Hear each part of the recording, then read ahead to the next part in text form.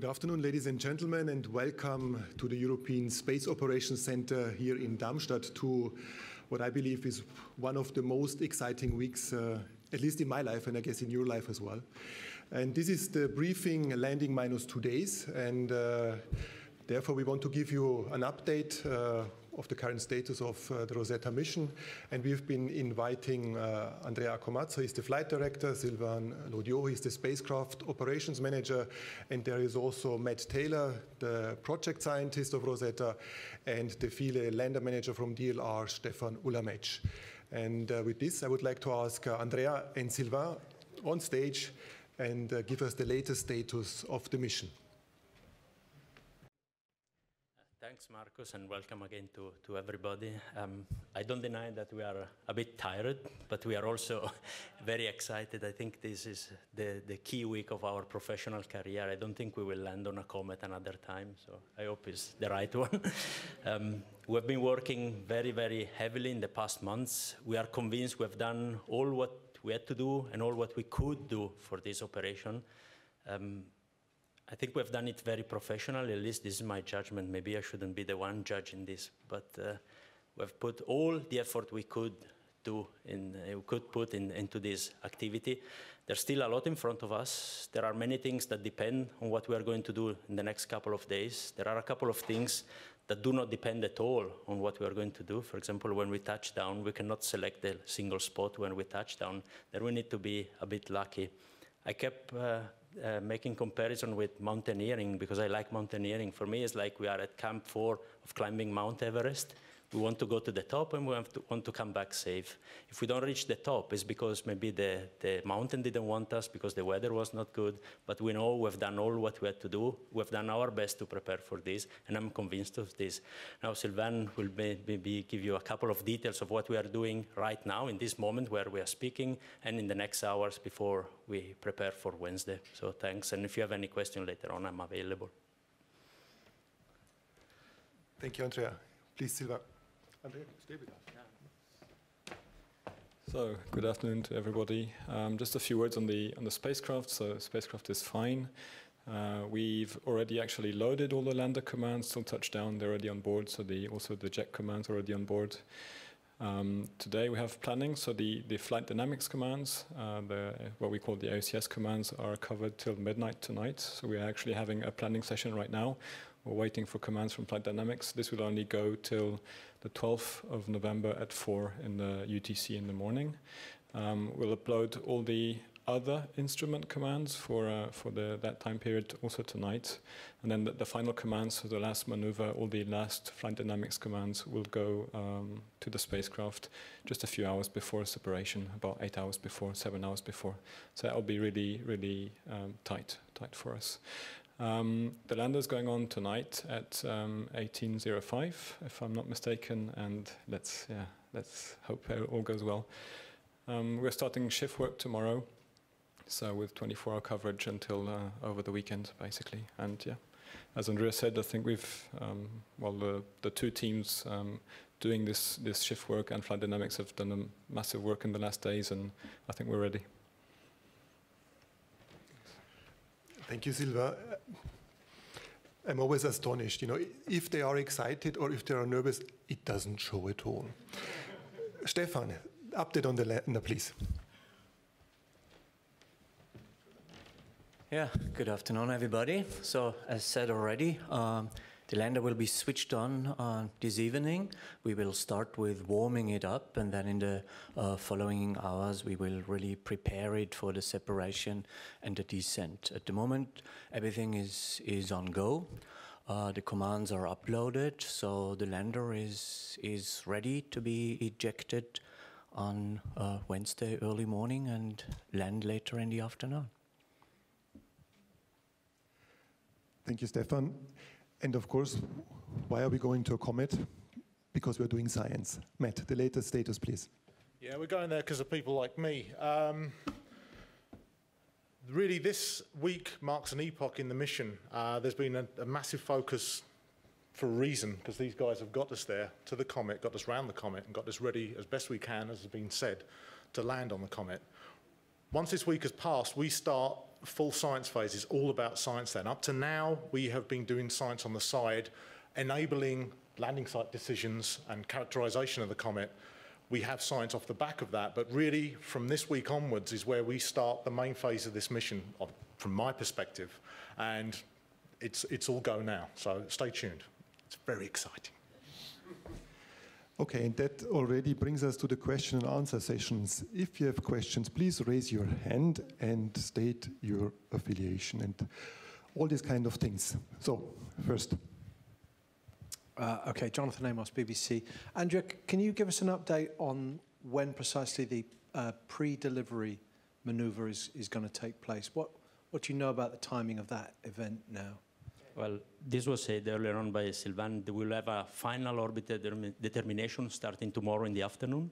And only in the course of the day tomorrow, we will work out the exact time of this maneuver, the magnitude and the direction, because we want to see exactly where Rosetta is to time exactly the point where we separate the lander. This point is fixed in time, space, velocity, and attitude. And we have to reach exactly that point. So wherever Rosetta is, we have to design the maneuver to reach that point. This will take place tomorrow afternoon. So only tomorrow evening, we will know exactly when this maneuver takes place. But you expect it, what, sometime around 6 o'clock GMT space time? Well, now there are so many times around UTC, and we expect this maneuver to take place in the middle of the an hour slot that we have given. This is our nominal time. We have to play. We can play with plus minus 30 minutes. So if everything goes well, we'll take place exactly in the middle of that slot. But the burn is of the order of what, minutes? I think it's 7 minutes. 7 minutes of burn. Yeah. Hi, Eric Hand with Science Magazine. I have a couple questions. We can come back to me later, but I guess my first one's for Andrea. Can you explain, so the release point is at 22 kilometers, 22 and a half, I think. But you orbited as closely as 10 kilometers. And I understand you had to get into a different orientation to be able to perform this special release maneuver. But can you explain why you chose this 22-kilometer release point rather than something a lot closer? You know, because presumably if you were at 10 kilometers, you could have a lot more accuracy landing on the X. Well, it's not exactly like this, but yes, there are several constraints we have to take into account when designing a maneuver like this. First, the 10 kilometers orbit were on what we call terminator plane, on the plane dividing day and night. And if we were staying on that orbit, the lander would land in those conditions. This is not what we want to do. We want to land in the morning on the day side. So we have to move the spacecraft in front of the comet. So this is one of the first problems. Second, we have a limited maneuvering capability of releasing the lander. The velocity we can induce to the lander at separation is limited. And this gives limitation in steering the direction where we shoot the lander down. And that's why we have to do it from farther away from the comet. Fundamentally, we want to fly by the comet at 5 kilometers distance and shoot the lander 3 kilometers aside. And if we were too close, we wouldn't have the capability to shoot the lander really 90 degrees away from us. That's the main reason why we have to do it from farther away. In terms of accuracy, this is not necessarily true, what you're saying. When we are flying lower orbits, we are much less accurate with the position of the spacecraft. At high altitude, we know much better where the spacecraft is, so we are more accurate actually in doing it in this way. Hi, Ivan Semenik with the Globe and Mail newspaper in Canada. I know tomorrow there's a go, no-go point. I think there's more than one go, no-go. But I wonder if you could just explain what factors will go into that go, no-go decision. What will you be looking for and what could influence that decision? Maybe I pass the microphone to Sylvain that has done the whole timeline. Okay, well, the first one is at minus 13 hours. It determines if we have a trajectory solution for this final maneuver. Then we have run around minus 8.5 hours, is around midnight UTC, covering both the spacecraft go, no-go, and if we have the commands from flight dynamics for this maneuver. Then we have a lander go, no-go, minus 7 hours, and then we have a final go, no-go just before separation, just to make sure that the final maneuver was okay. So just to follow, it sounds like all of those decisions have to do with the spacecraft's performance, not about say how the comet is behaving or anything about the comet environment. It's fully on the spacecraft and the lander. Thank you. Any other questions? Sorry. Yeah, Eric Ham with Science again. Early on, there was a lot of discussion about how we really don't know what the surface texture is like. It could be as hard as ice. It could be as soft as cigarette ash. But now I believe some of the instruments like Virtus are starting to gain some information about the thermal inertia of the material. So I guess my question is for Matt.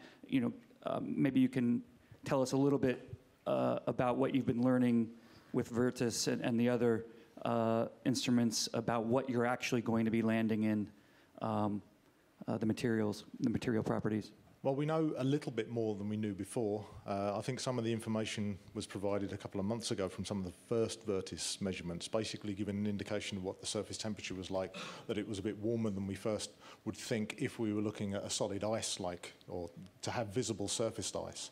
That's still the case, that we're still seeing those features even at higher resolution. There's some of the things that will be shown during this week and will come out in the next few months, because it's still under analysis. There's a lot of the data, it's not instantaneous, to try and pull out and tease out all of the information. So also to try and mix that data with the Miro instrument, which is sub-millimeter, so actually probing below the surface to look at what the thermal gradients are.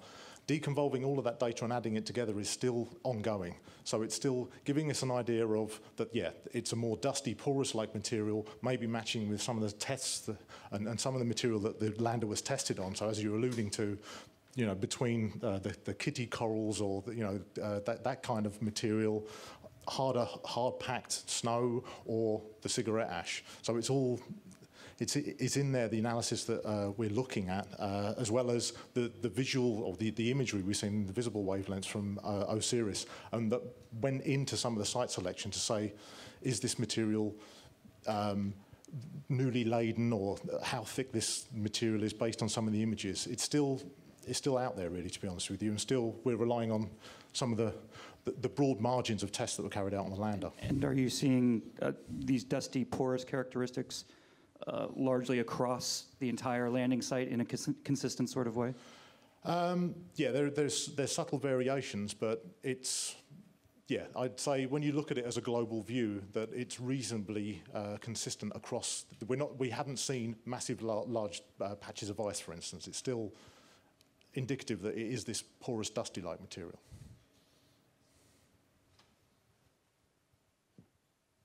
Any other questions? Sorry, yeah. Stephan, what is it that tells you you've landed?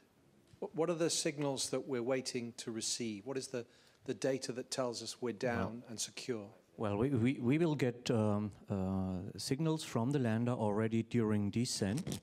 But within these data, there is housekeeping values, including an information like the touchdown signal. That's a bit within our housekeeping, which is on board the lander, also used so that the lander knows we are there and triggers, for instance, the harpoon firing and the cold gas thruster firing.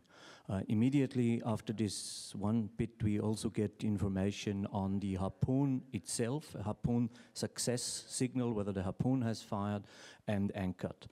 And this tells us, A, we are landed because we have the touchdown signal. B, we still get signals from the lander, which is a very good sign already, because otherwise we wouldn't know we have landed. And C, we even get information on the status of the landing by having the housekeeping, for instance, whether the harpoons have been fired, whether the tether has been rewound. So this is the information we get. And this will take a few minutes maybe to really analyze and fully understand, yes, we are landed, yes, the harpoons are fired and safely anchored. But if you sort of land in Eric's cigarette ash here and you sort of lift off again, you fire the harpoons, they don't secure, the screws don't secure, the thruster stops working because it's run for 60 seconds, you may still have radio contact, yes, with the probe? Well, the thruster, in principle, if we do not happen to land on a very steep slope, that's where we have a problem. But in principle, the thruster would press us down to the surface, so the rebouncing would be only very, very limited, even due to some inertia by the harpoon firing. Now, if the material is very soft, we may well sink in a little bit, yeah. But the harpoons still should anchor in principle because they go into deeper layers where there is expected to be some harder material. If we completely retracted the harpoons after firing them, then we would assume lander has landed but is not safely anchored, which is somehow middle good. Good, we are landed, not so good, we are not anchored, which would cause problems, for instance, for drilling.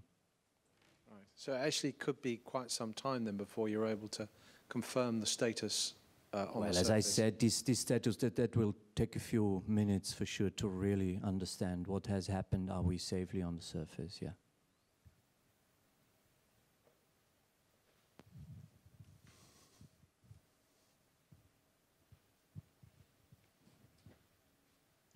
Sorry, Rob Little from BBC Sky at Night. Are you planning to drop straight vertically down, or will the lander have some lateral motion as it comes in at the end? Natural in the sense that if you throw a stone, it's kind of a parabola, and you can imagine a little bit that's also what you do with the lander. You stop it in orbit, and then it falls down on actually an elliptic orbit which crosses the surface of the comet. So it's not straight down. That would mean that we fully would compensate the orbital velocity, then you would fall down straight, but that's not what we want, because we want to compensate at touchdown the velocity of the landing site due to the rotation.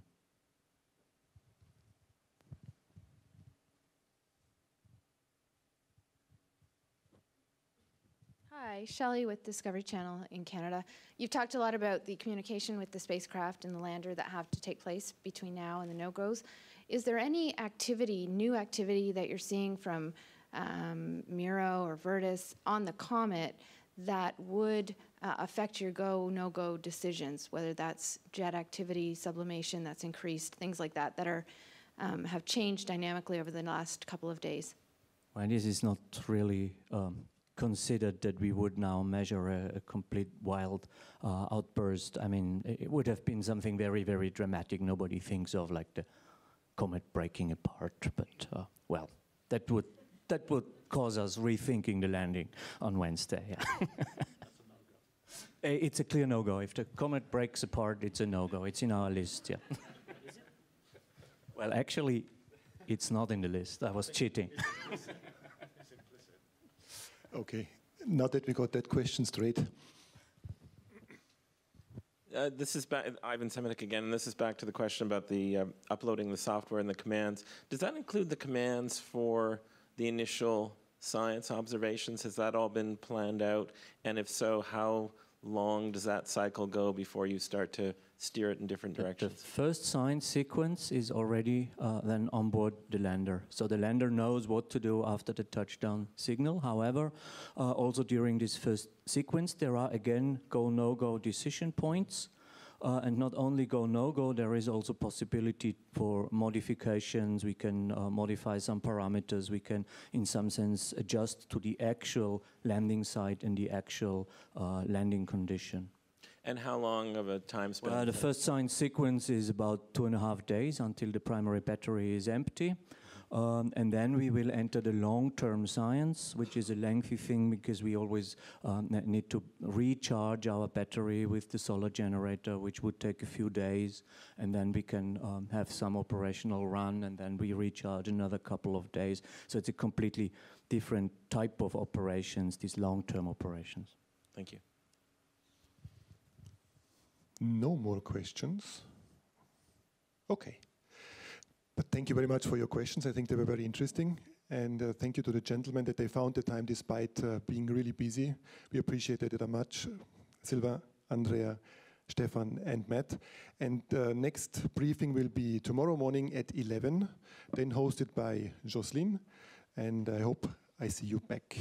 Thank you for your time. See you later.